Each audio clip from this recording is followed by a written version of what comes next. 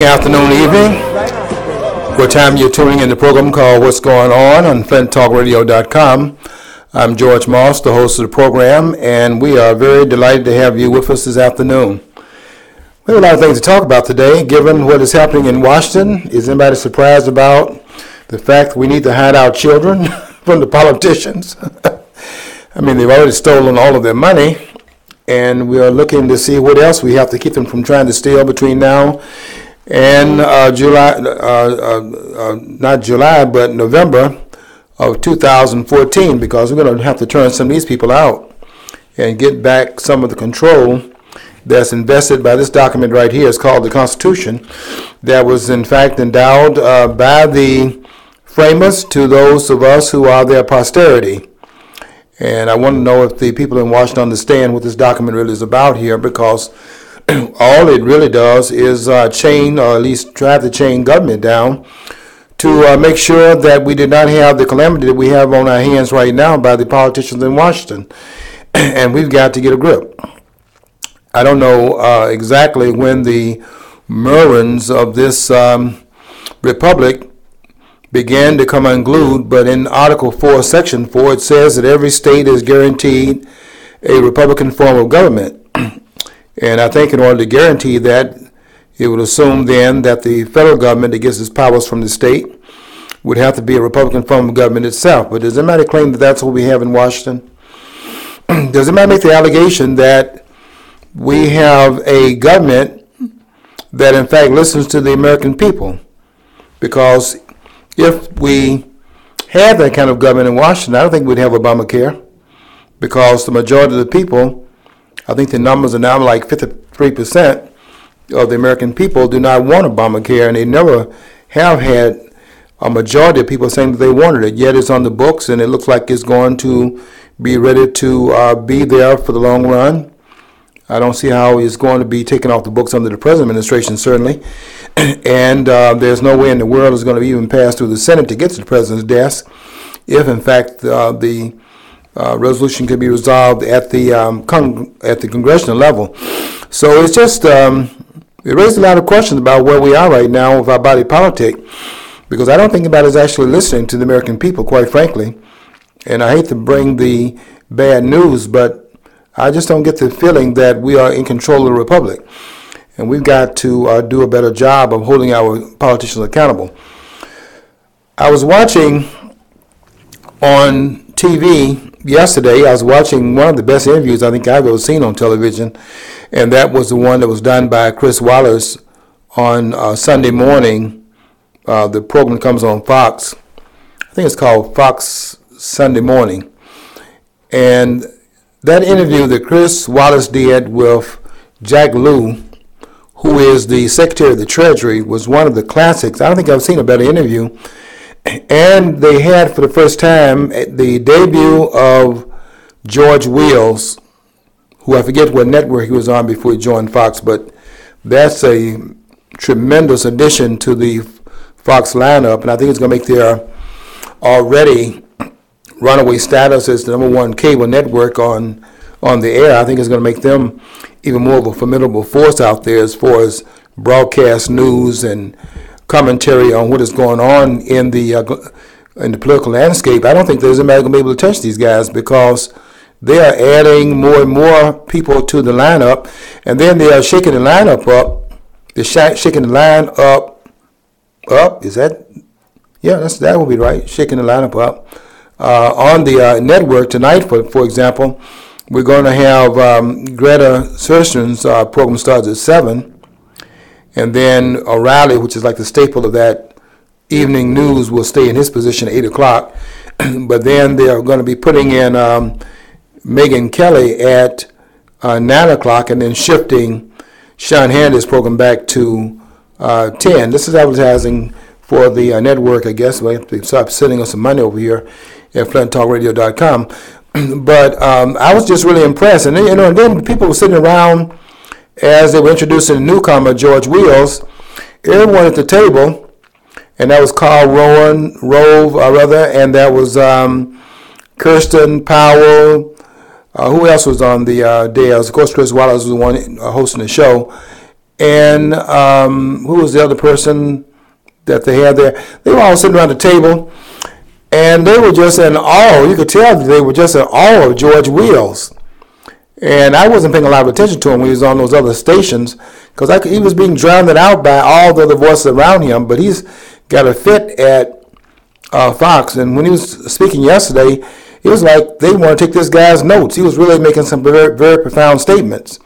And they just sat there around the table, and when he opened his mouth up to give his viewpoint of various things, which they were talking about, the interview that Chris Wallace had done with Jack Lew, and they just it seemed like they just wanted to almost get in this guy's mouth, and just before the words came out of his mouth, to just hear what the words were on the other side of his lips. That's how much they were seemingly just almost worshiping George Will. But I understand his pedigree, and I guess that's what we saw.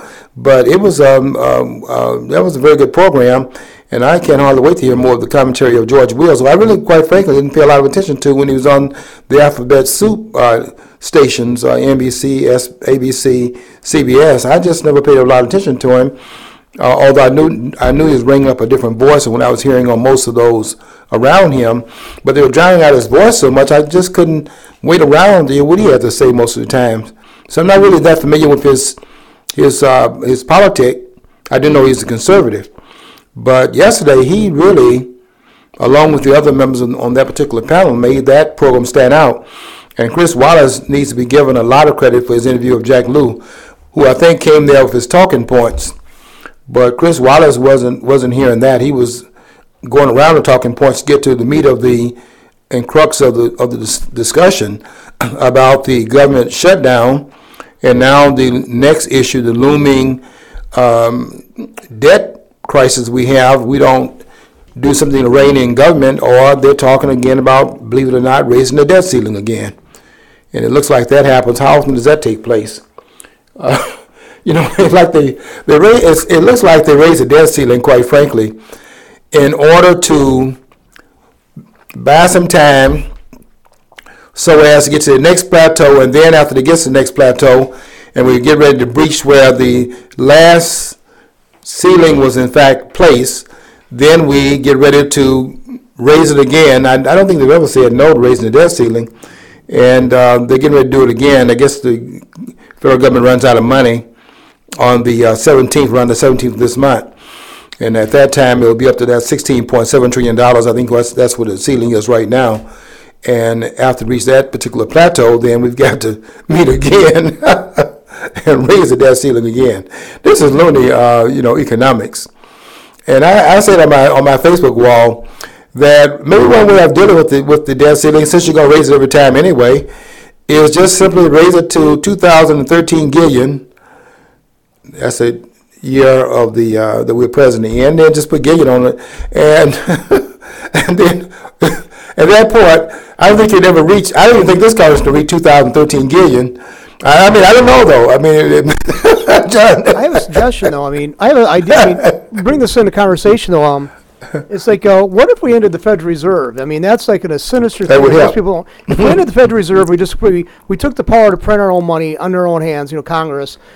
And we basically didn't have to be charged interest on this stuff. We could expand this, but they won't change the Federal Reserve System. They won't abandon it. The Federal Reserve System is we're paying a handful of private individuals interest on money we're borrowing that we're allowing them to print.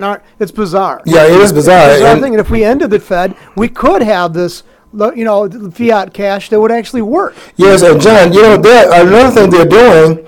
And I don't think there are many people that know this. I mean, we all know about the Federal Reserve, printing money and putting notes in treasury bills and putting it in a drawer, IOUs, and then putting this counterfeit currency out here that if we did that, we go to jail.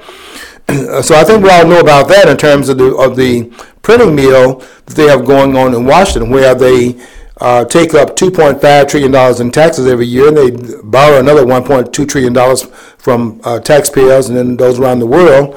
And then on top of that, they start printing money. And I think that the expenditures in terms of the borrowing and the printing and the taxes, amount to about 4.7 to 4.9 trillion dollars, and they can't even live within those means. And so now the other thing that they're doing that I don't think is well known is that they are in also what banks are doing. And I just read about this the other day. They are in fact doing digital capital right now. And the way that works is that you go into the banks, get a loan, and there's no money they're actually loaning you. What they're doing is just putting some on the books. And out of thin air, they just created capital. And people are paying interest on that. And you know what they're paying interest on? They're paying interest on money that doesn't even exist. So they got that as another part of the currency, where there is in fact invisible money in the stream of the currency. Well, look at if the reserve requirements on banks have been slackened, considerably slackened over the years, but lowered, and now you don't have to have anywhere near the money that they're supposed to say their deposits are. They don't even have to have anywhere near that, and still can operate. Well, that's right. That's a serious problem. I mean, and plus, if you look at the sheer numbers, we don't have anywhere near the money that we're already spending daily. That's right. It's bizarre. If people went to the banks right now and try to get their money out, I'll tell you right at this point that they'd have to close the banks down, because after 10% of the investors go in there and they pull out whatever they have invested in the banks, thinking the money is sitting there waiting for them to come and get it, they'd have to close those banks down. That would be not only in one area like in Flint, but all over the United States, because the currency is not there. And it's amazing how much of the currency is being created through this digitizing, this digitizing of the currency, where there is no currency that exists. They just when you go in and get a loan from the bank, what they're doing now is they just simply putting something down on the books and creating currency that's not in their hands and charging interest on what really is nothing but air, and they're paying and you buy your home on a bank loan, and you think that there's some money that changed hands. And what they did, the banks did, is that they in fact went to the books and just created it, and they're charging interest on a currency of their own creation that doesn't have any material presence. And it's just crazy what they're doing with the currency in Washington. And I guess they don't think we're going to ever catch them at it, because we're not all paying attention to what is happening in Washington. But we got to pay attention. They had on Fox yesterday, they had Jack Lew on Chris Wallace's program, and I have to tell you, I think that's one of the best interviews I've ever seen. I've seen some good ones. I think O'Reilly does a good job with his guests, and I don't think there are very many people that are his peers on any of the programs, certainly not any of the cable networks. And I think the people agree with me on that, because I look at the numbers, and when I look at Fox's numbers, and then look at the numbers of the other groups over there, whether it's MNBC or MSNBC and those other networks, CNN, which they got a head start a long time ago. And I look at their numbers now, and I see that those numbers have been taken over. It's almost like they're not even watching those stations from 8 o'clock to 11. And that's when Fox begins to repeat its programs. And now it's going to be 7 to 11, because they moved Greta Thunberg up to 7 o'clock, and they rolled the other members back. So they're going to be dominating now for an extra hour during the day. They're already formidable, and now we have this lineup that they just now putting in place today, as a matter of fact. And they're going to be even more formidable. And they said that Megyn Kelly, who was on in the morning time, is now earning her spurs, and she's coming to prime time. And so that lineup has just gotten stronger. And George Will's over there. That's just a formidable lineup. You know, I know I will say this on Q2 and running. I do notice that ever since Dick Morris made his prediction in 2012 that Obama's going to get slaughtered at the polls, I noticed that I haven't seen Dick Morris on television since 2012. They banned Dick Morris from, I guess I don't see him. And I watch a lot of Fox, so I just can't take some of these other networks as in fact taking the news, and before they get through with it, I can't recognize what it is they're reporting on.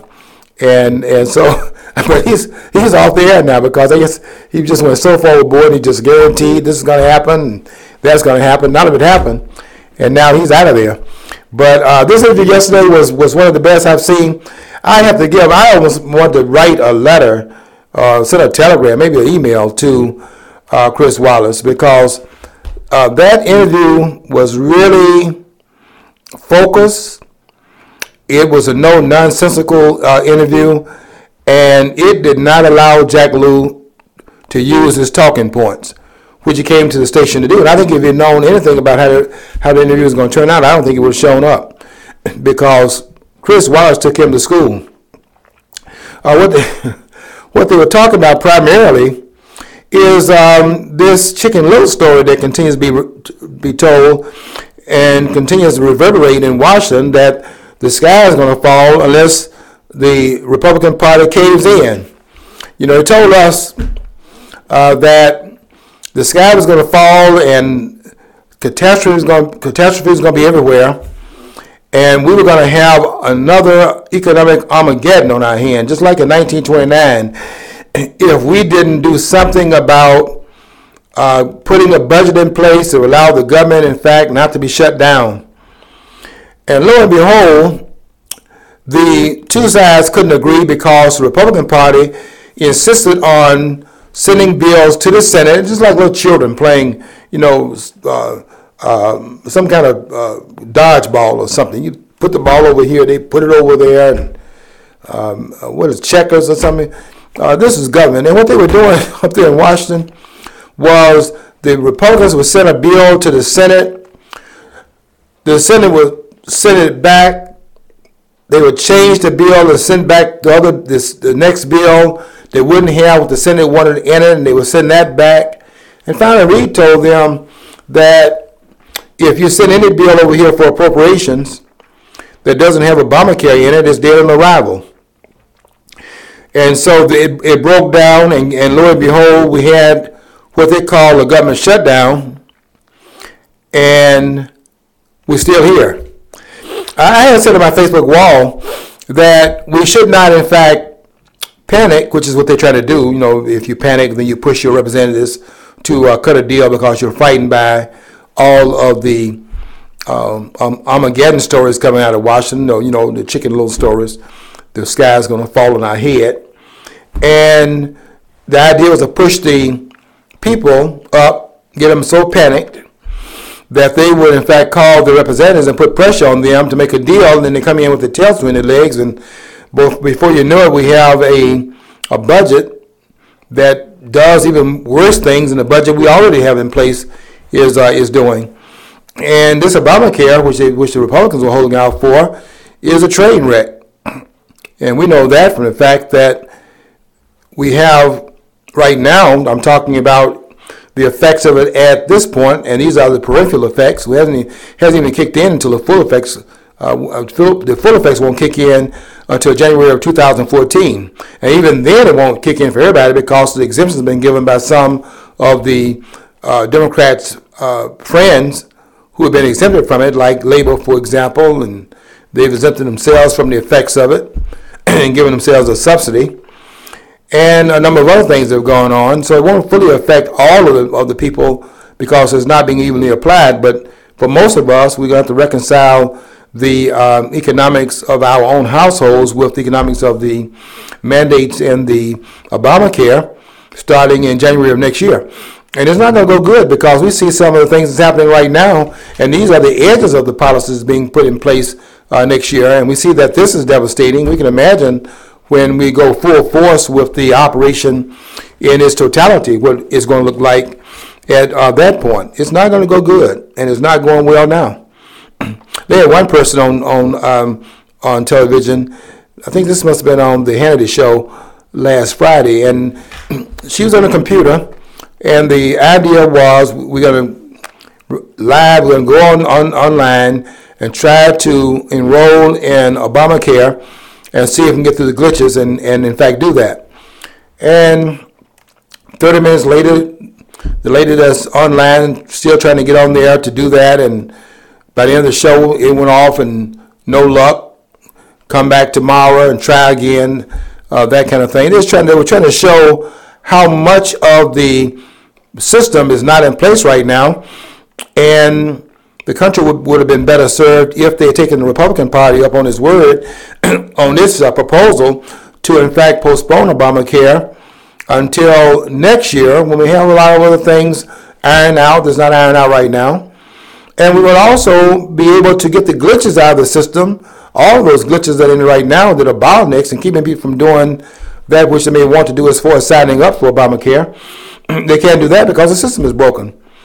And it would also allow for us to have enough data collected to find out what are the true effects of the bill, because one side is saying one thing and the other side is saying another thing.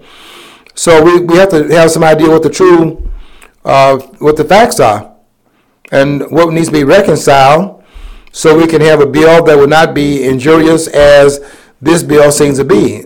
And it does not seem like that it has any components in it that are positive, quite frankly. I'm seeing all kinds of things that are happening.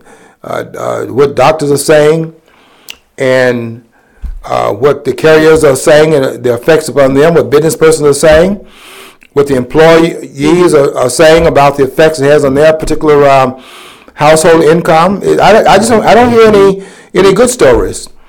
And it just is really amazing that what I thought was what I think most American people would have thought was a fairly reasonable proposal. Let's fund the government. Let's postpone Obamacare for another year as we begin to try to get the data to find out in what direction we need to go. If we need to change anything, then these are the changes that need to be made over here, maybe some over there, and have a bill that is in fact, which is flawed, but have it better than it is right now. I thought those were proposals we could live with. And each time they sent it over there with different changes in it, but Obamacare not being funded by the House, it was dead on arrival in the Senate. And they were saying, which something I had never heard before, and I tried to go and look at history in terms of have we ever had this before in the history of the United States. I couldn't find, and I don't think it exists, where we've had a president of the United States to say beforehand, not that the bill was going to reach his desk in the first place, but he is the head of the Democratic Party, and for him to say beforehand that he is not going to negotiate and the bill must be kept as it is in fact written, and they would not negotiate any kinds of things inside of the bill. So we didn't have a budget. And when the clock struck 12:01, on the 1st of this month, then that meant that the country did not have the kind of finance to remain open. But I was saying something else about what we call a shutdown, because quite frankly, you can't, you really can't shut the government down. And what does that mean? We have to define terms. The government, and I'm talking about what's called for here in the Constitution. This is the document that runs or I should say should be the operative around which the nation revolves. It's not that, but it should be. It was intended to be by the framers. And this document that was put in place by these brilliant men, no women were there, but it would have been interesting if they had been there. Probably would have been a better document, even more so than it is, but it is a good document in and of itself. And that is this Constitution that calls for what the government will be and what it looks like. And what it calls for is 3 different branches of government. In Article 1, the legislative branch. Article 2, the executive branch. And then the 3rd article sets up our judicial system, our federal judicial system. And that is our government. And if anybody saw any of those branches shut down, then you saw what I didn't see. Because I didn't see any of them shut down. I saw the judicial branch still meeting, the 9 members of the Supreme Court. I saw the members of Congress, they were still there. And there was President Obama. and his administration was still operating. So what was his government shutdown? I use another word for it, which they're not going to use this term because they want us to believe that, Chicken Little, the story is true and the sky is falling and we need to go out and warn people that the collapse is imminent and it's inevitable that we're going to have this collapse. But the fact of the matter is that what it came down to is that they began to lay off what amounted to the bureaucracy. And it was really interesting the words that they used. They said that the bureaucracy, they didn't use the word bureaucracy, they said they're going to lay off people. They call them furloughs, going to give furloughs to people whom they designated as non-essential federal employees. Now, you would think then, okay, there are 2.1 million employees the federal government hires and has employed. So how many of them are non-essential? You would not think the numbers would be great. You would think that the government has on the dockets, because of their respect for taxpayers, that's a wink on that one, but out of the respect for the taxpayers, that they're not going to overburden the taxpayers who are doing all they can to make their own financial ends meet and need to have their money to, in fact, raise their children, send the children to school, pay for the college, their school clothes, things of that sort, the books. And you would think then, out of respect for the taxpayers, you're not going to overburden the federal government with employees that you don't need. So when you talk about laying off non-essential workers, federal workers, you were thinking about some small numbers, but that was not what played out. The way it played out, and this is very eye-opening, and I hope the American people were paying attention to it because it was very revealing. They said that the non-essential employees total upwards of 800,000 people. Now, the federal government employs 2.1 million persons. So almost, what they're saying then is it's almost like 40%, but I'm going to say that it's almost half of the employees, the federal employees that were considered non-essential, that is quite a statement about a number of things. One is a certain amount of disrespect for the taxpayers who you would think the government would be involved in trying to lighten the burden as much as it can by not putting weight on there that's beyond that which is needed to make the federal government operational. But that's not what we saw. We saw 800,000, according to one count, of non-essential workers being laid off. And they didn't call it layoff, they call it furloughs. And that's another thing we have to look at, and that is the furlough has to do with the fact that, for example, when you leave out the Army, you get a furlough. That means you're coming back. You're just like on vacation. So what they're really saying is that they're on a federal government induced vacation. They're not laid off. All the money that is that's not being paid, and they've not lost a check yet because we get paid every 2 weeks in federal government like you do in the other jobs. So they've not lost one penny. But if it lasts as long as it did in 1995, 1996, when we had a government shutdown, quote unquote, I put the word shutdown in all kinds of quotes. When you have a government shutdown like you did in 1995 and 1996 under Clinton, then what happens is that if it lasts as it did then for 3 weeks, that they get their back pay once they begin to give them their checks again. So they're not going to lose any money. There might be a delay in it, but they're not going to lose any of the income that they would have had if the shutdown had not occurred. So we're not even worry about that aspect. But what we had here was not a shutdown, because nothing actually was shut down, except we did see some of the bureaucracy that exceeds what is needed. We saw that, in fact, laid off. And even if you laid it off at that point, what it really means is that and I want to look at these numbers. It means that you had 1.3 million workers still on board in the federal government.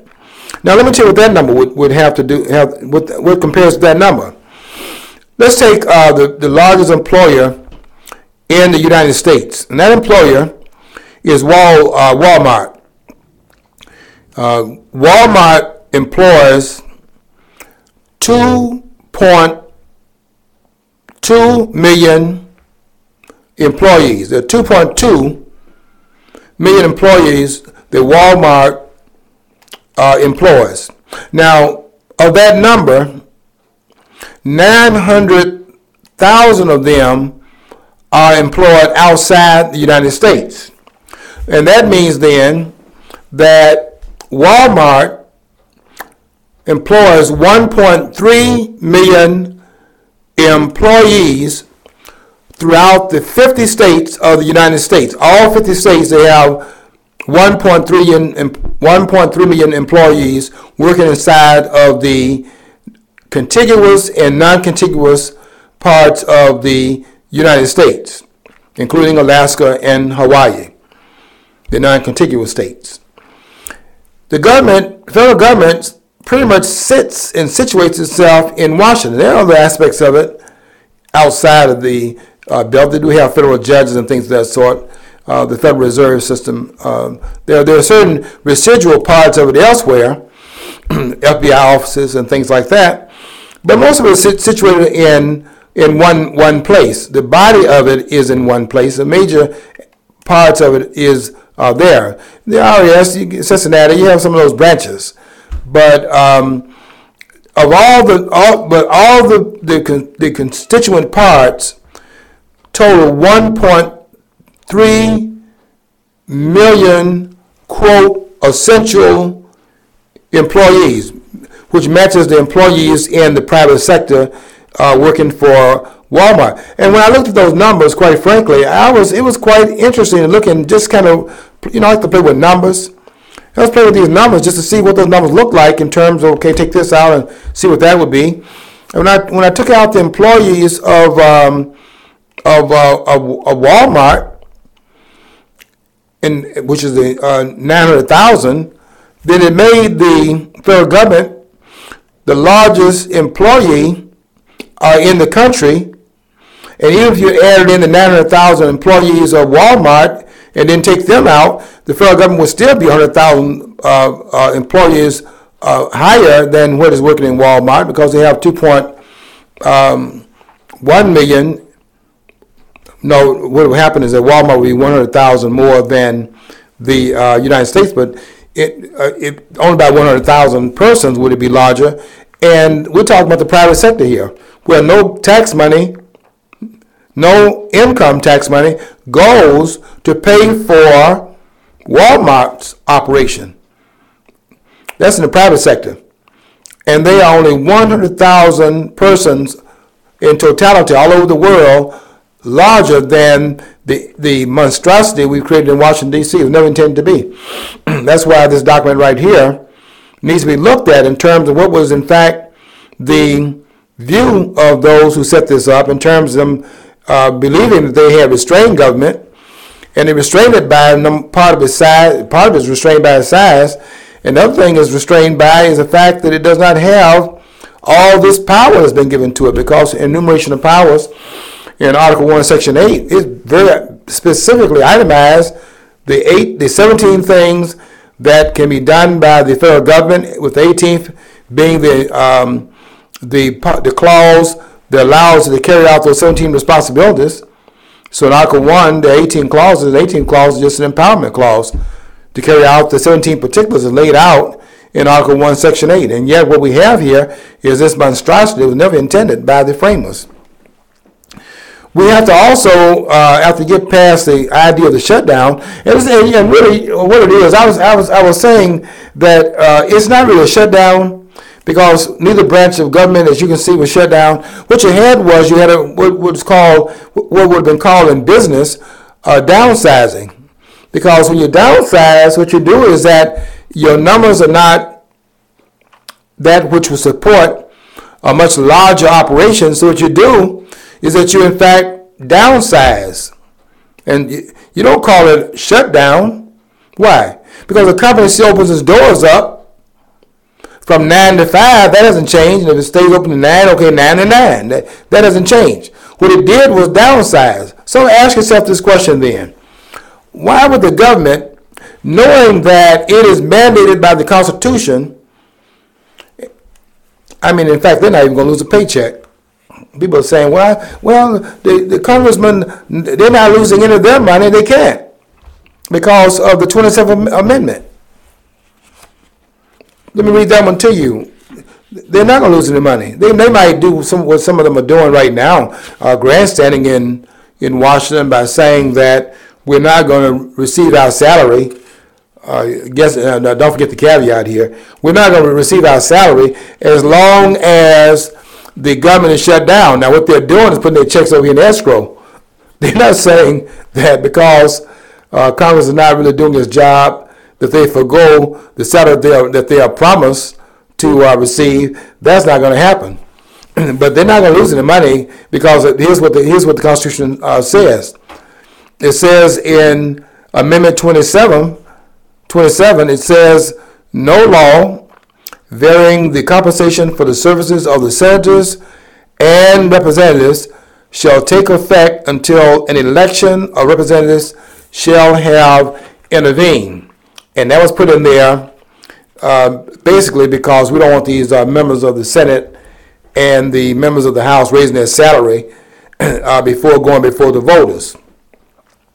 And so if they do it, then before it can take place, then they have to go and face the wrath of the voters first before that kicks in.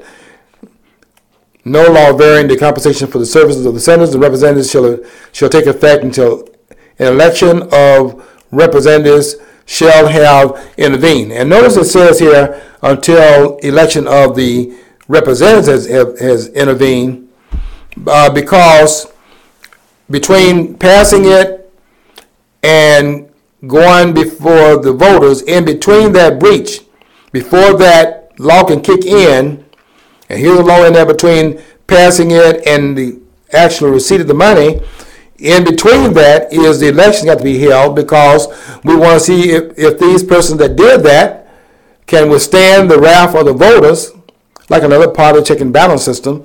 And if they dare do that, then here is a potential consequence.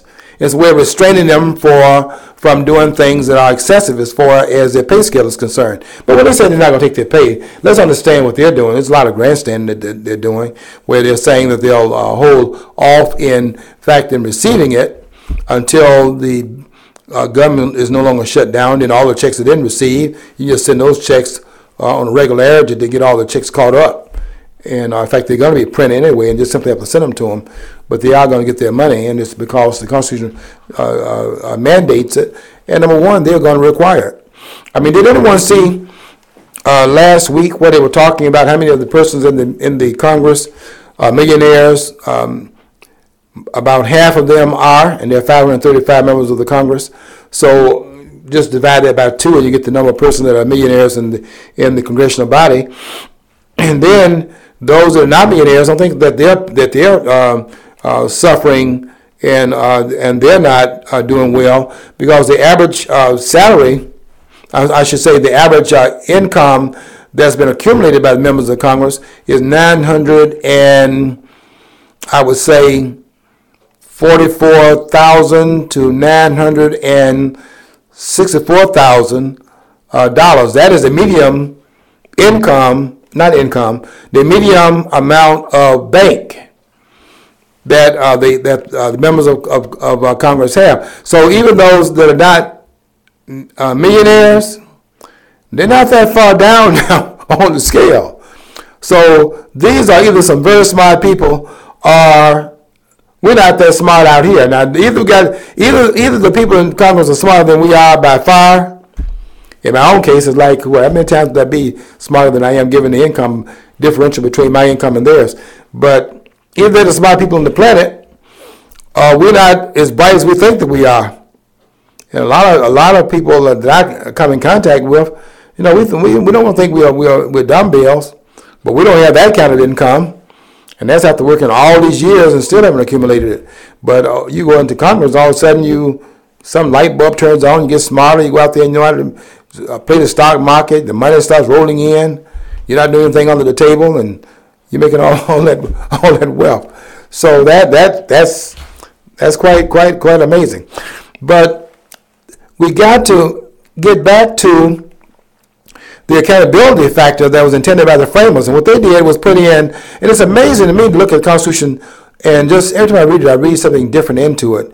And I just have to say, wow, I'm just in awe of what they were able to do there. But they had so many different ways of, in fact, trying to hold the government down because they feared what is happening right now in the body politic. They kind of saw what was possible as far as the government getting off its merns, and they tried to prevent that from taking place.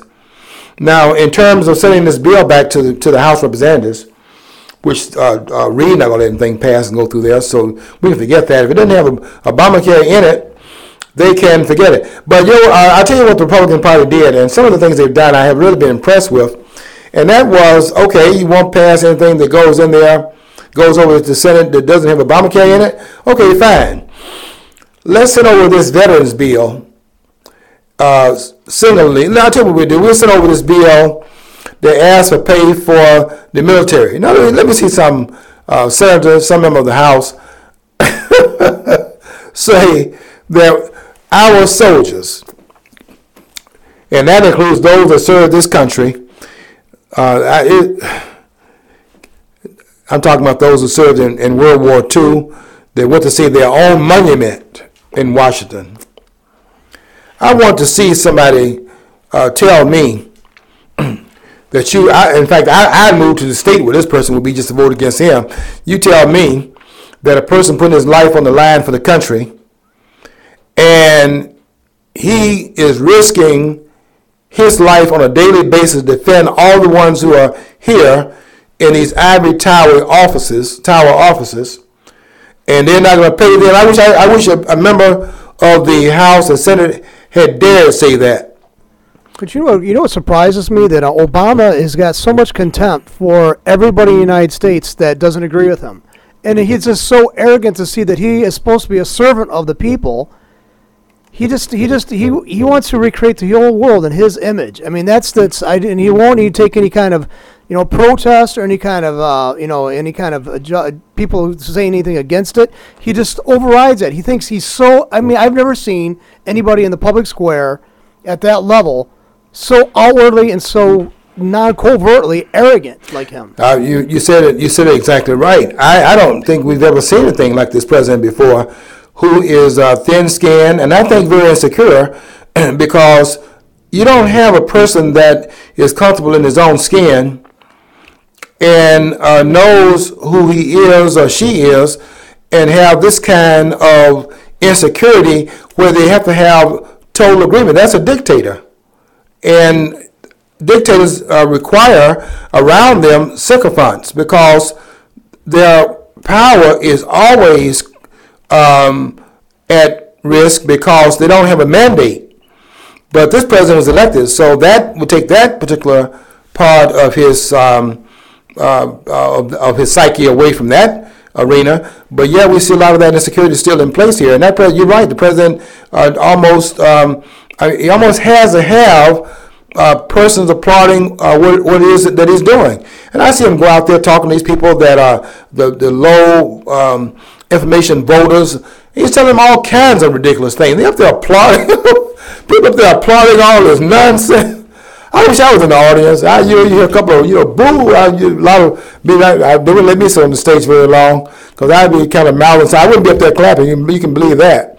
Yeah, another thing is, if you just look at the press, surrounding, they have dropped any kind of pretense for being unbiased and trying to be fair and accurate and balanced. They're coming on hinge. Chris Matthews and these guys are just. I don't see how they should be stripped of their journalistic credentials. Really, John, I don't even consider them to be journalists anymore because I got an image of Chris Matthews wearing a cheerleader's outfit for Obama. Well, he's already admitted he's got a crush on him. Yeah, after the game. Yeah, what about that chill? What is that? Thrill up his leg. When the president talks, he has a chill up his legs. These guys need some pom poms. I'm just waiting for Lawrence O'Donnell. Really all of the ones over there at MSNBC and some of the ones over there on CNN, they lost their minds. One guy, interestingly enough, one guy asked a question as the president was leaving from his press conference. He didn't take any questions because you can't put the question teleprompter and read the answer underneath it because you know what they may ask. So he didn't like to take a lot of questions. Anyway, when he had this last press conference, which was telling us basically the Republicans are wrong for not agreeing with me. One guy from NBC, as the president was leaving the podium, hollered out, Mr. President, do you think that you're responsible for any of the things that's going on here? And you would think that guy would have got on the air from NBC and said that the president should take some responsibility. No, you know what he did after he got through asking the question? Went to the air and blamed the Republicans for the shutdown. You talking about Kool-Aid. This guy, I mean, every book I've read on leadership say even accept some partial blame, even if you had nothing to do with the events that led up to a bad. That's what that buck stops here is about. But he's like, I mean, this guy has like made a career out of blaming everybody else around him. Well, if he wasn't aware that he was going to inherit a situation from his predecessor, then he should never ran for office. Because that's the reality of being president. Everybody inherits a situation from the predecessor. Of course, and nobody inherits paradise. John, for 4 years, Obama was making policy. It was never his fault. Bush left office. Now let me get this straight. Bush left office on the 20th. Folks, are you with me out there on this one? Let's go back and get our countdown. Bush left office on the 20th of January. You with me so far? 2009. Now, count the years up. Let's go together here. 2009, 2010, 2011, 2012. That's 4 years later. We're ready for the next election now. But everything that happened between 2009 and 2012 was Bush's fault. And that guy refused to leave. Now, he's down there in Texas. He's got a ranch down there. He didn't want to go there. He wanted to stay in the Oval Office, and we couldn't see him. And that guy ran that narrative for 4 years. And now that it's not Bush's fault anymore because he got 4 years of his own administration, it was now all the Republicans' fault. First of all, it was one man's fault. Now the 200, and let me see now, there are 234, I believe. Don't quote me on this one. Members of the House that are Republicans, and I think there are 6 more Democrats in the Senate than there are Republicans. So you can figure the math out there. We're gonna take the Senate back. The Republicans, I'm saying we got to get the Democrats out of there and then get a president that we can rescind this bill. That's what's got to happen. Not that I'm a Republican, I'm an independent. But I'd like to know who the Republicans are going to run because, I mean, I liked Ron Paul, but Rand Paul I have issues with. I think he's kind of a snake in the grass. Mm-hmm. I don't fully trust him. I don't trust him. And Ted Cruz, if he was born in Canada, I don't know if he was born to American parents. That's he's not going to be eligible to run if they make hay out of that. They're going to because everybody else made hay about Obama's birth, place of birth. So I don't know who they're going to run. I mean, the Republicans are kind of lacking anybody to offer up. Well, if they don't stop, well, first of all, Cruz is eligible, John. He had dual citizenship. He renounced his Canadian citizenship because he does want to position himself to run in 2016. He does have ambition. The reason why I kind of look askance at him now, although I think his voice is one that stands outside of the norm from what we've been getting from these Republicans. I call them in my article this past week on Facebook, these Neville Chamberlains. The party of the Republican Party is a party of Neville Chamberlain today. But he does stand out a little bit from the rest of the crowd, although I really was kind of, not really happy with him standing up there grandstanding in the Senate as he did, knowing that the Senate had no role in that because of Article 1, Section 7. There's nothing. When you have these impasses like you have right now, there's no role for the Senate to play because they don't have a role in setting the purse strings. Right now, it's about who's the daddy here, and the Senate is not the daddy because the Senate doesn't actually initiate funding streams. Let me read this to you where we can all be on the same page with that, because I think we're going to be doing over the next several several programs is going over the Constitution, making sure we understand it. Because if I think we understand this document right here, we can kind of do what we did this last week, which really has been quite refreshing to see some of us opening our eyes up and raising the question about what are they doing up there in Washington. But here's what Article 1, Section 7 says.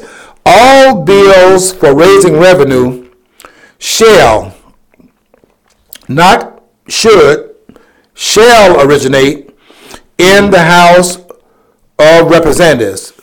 And it's got a but there. After putting the semicolon there, it says, but the Senate may propose or concur with amendments as on other bills. So what that means is it starts in the House. They sit over there for Reid to say no to. Then Reid can send it back with whatever proposal he wants to put on there, but he cannot initiate it. All the spending that goes on in the country goes on in the Republican House right now, and that's a good thing because when they had both the House and the Senate and the President, we got Obamacare. And how's that working out for anybody? As the country is now imploding in on its head. And John, you were talking about the bias in the media. Let me share this with you. You haven't seen this, right? We haven't seen this. We didn't talk about this before we were on the air. But Time Magazine, it comes out. I get it at my home on Saturday. So when it came out for this coming week, they have here in the issue dated October the 14th. John, look at this right here. They got majority rule, and then they got majority rule crossed out.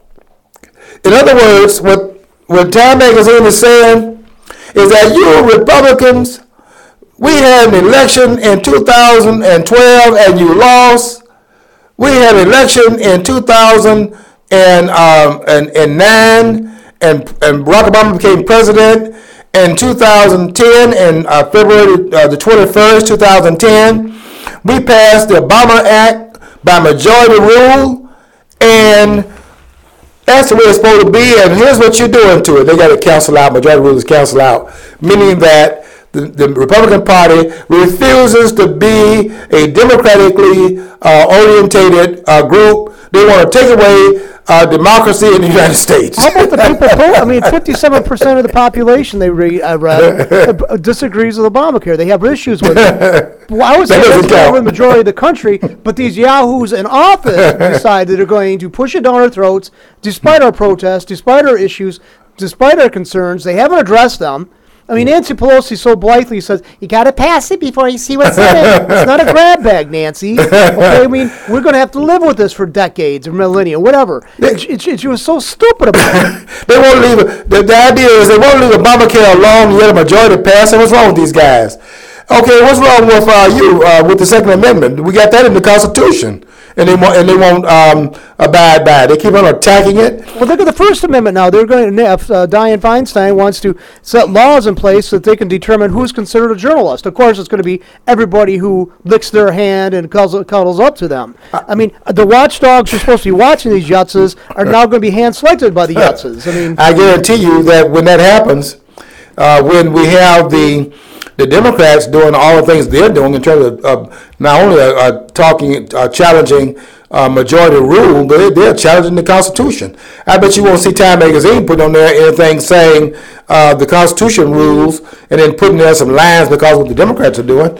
This is just another indication of what the press is. It's a biased party, and really they're part of the Democratic Party, an extension of it, because all they do is give the Democratic parties gives the Democratic Party's talking points. And that's just what they do. That's the role they play. And anything that comes out of their mouth, you have to take it with a grain of sand, maybe an ocean of sand, because we're not getting any news there. All we're getting is propaganda. I would like to see them up there on that stage with Jay Carney. When Jay Carney is doing the press conferences, they ought to just go up on the stage. They should sit out there always asking Jay Carney any questions. They should go up there and put seats on that stage up there. And then if he starts talking, just start clapping. Because those are the points that you're going to be running with after he finishes. You're going to have all the talking points that he's laying out there. I don't know why they want to sit out there in the audience as if they're independent from that. Well, I want to go back to what I started talking about at the beginning of the hour, because that interview. You have to, it's online, by the way, because I put it on my Facebook wall before I left, coming to the studio, and that interview is on YouTube. It is 16 minutes long, and it is one of the greatest interviews I think that they've ever had on television. Jack Lew was trying his best to get around to say the Republican Party won't budge, and I keep saying Mike Wallace because that was his dad, who was a great journalist in his own right, very astute in terms of his observations. I think that's where Chris got his genes from. But anyway, Chris Wallace would not let him get away with anything. Every time Lou would go over these talking points, which I think he had memorized, there was Chris Wallace saying, in fact, in what has changed, Jack Lew told Chris Wallace, who had done his homework, by the way, that your history is wrong. This is what Jack Lew told Chris Wallace. Chris Wallace came back and told him, and what they were arguing about, by the way, was over whether or not any other president ever said not going to negotiate. And when Chris Wallace said, no, your history is wrong. He said, with due respect, you always try to say, I would say, with no respect, but you have to say that, I guess, on television, you say, due respect because of his office. And I would respect the office, but I would tell the person, look, that's the office, not you. Put that pen over here where I can talk to you directly without talking to the office. That pen says you're Secretary of State. Put that down. Let me talk directly to you. But he said what he said was that with due respect, your history is wrong. And he told him that what they're saying is not unprecedented for the Republican Party to challenge this president. What is unprecedented is for this president to say out of hand that no matter what the other side does, that it is either his way or the highway. And folks, I'm a historian, and I'll tell you this. I went back through all my books that I thought could give me some information about how other presidents have acted in the role that Obama's now in. And I'll be honest with you, I looked 2 days, really. I mean, not all day. I had to stop for dinner and go out for breakfast. But I did take a lot of time going through to see, is there any other case where we've had someone to say, in essence, that it is going to be this way and nothing else is going to be under consideration for even being even taken as a serious proposal. Is this proposal right here? And that is a done deal. If they don't agree with it, the government stays shut down. And the president was saying that he thought he was winning. Well, that was at the beginning, as MSNBC, Jack Lew, and others were out there doing the talking points. Jay Conner doing his usual propaganda. But that table's been turned right now. And I think it began to turn because of the way they treated those veterans up there who went there to have a chance to look at, and these are spring chickens, to look at their memorial. They're the ones that is being honored by that memorial. And they're being told, and they were told that they could not go there to see a memorial, that they in fact had, that was honoring what they had done in places like Normandy. I'm glad they went through those walls. And Mark Levine, I want to give you some credit, because I was going to join you in Washington. Mark Levine said last week that they put their hands on a single one of those veterans. Mark Levine said, I'll bring 500,000 people to Washington. You would have thought this was a march on Washington. I would have been there if I had to walk. And so that would have happened. Well, Chris Wallace wants to give you a shout out. The veterans, go ahead and see your memorial.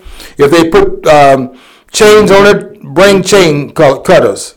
They're not going to stop you, because if they did, they would outrage the whole world with that. We're going to stay on this case because we want to see how this is going to end up. And I want to tell those Republicans out there, some of you getting weak out there, I'm looking at you and what you're talking about. You need to stay the course because we need to rein this government in. Okay, we'll be back next week for another edition of the program called What's Going On. Until then, I want you to stay tuned to all the programs here on FlintTalkRadio.com. And don't forget to follow your dream, because if you don't follow your dream, you will never know what's on the other side of the rainbow.